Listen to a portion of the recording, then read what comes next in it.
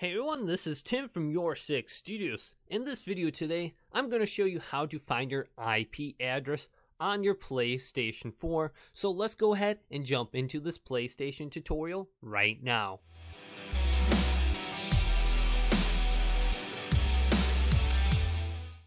If this is one of your first times watching one of my videos, go ahead and hit that subscribe button down below and like this video. So we're on our home screen of the PlayStation 4. Go up to the top bar and scroll all the way to the right to settings. Select settings. Now scroll down to network. Select network.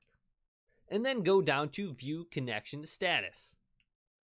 Once you're under view connection status, you can see the connection method, your IP address, your settings, your subnet mask, default gateway, your primary and secondary DNS, and your NAT type.